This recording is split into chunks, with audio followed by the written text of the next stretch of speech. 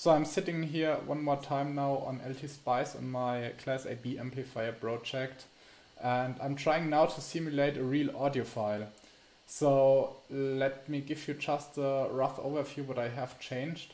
Here as the input source I changed to a real audio wave file here instead of using just a 10 kHz scene waveform. It will be the same audio file as I have already used in my bass enhancement video. It was my first video. And here as output wave file I can just use the waveform of a random net here in LTSpice and just save it to the wave file.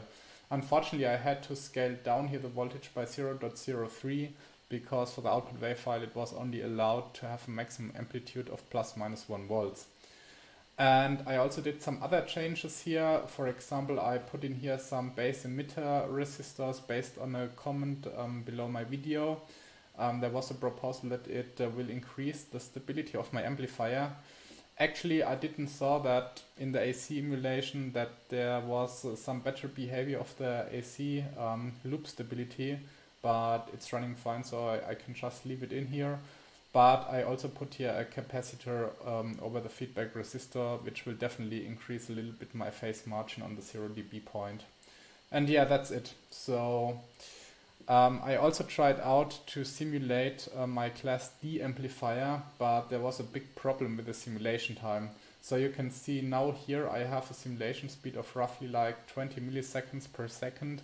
So to simulate a complete audio file of 15 seconds, it will take like a couple of minutes. But in my Class D amplifier project, the simulation speed was quite more slower. It was like 2 microseconds per second. And then you can imagine if you would just simulate then a whole audio file of 15 seconds, it would run for weeks then in the end. And of course I cannot do this. So yeah, I would say I will just finish the simulation now, and then I will play one time the original song in here and one time the simulated song, and then you can hear the difference with your headphones.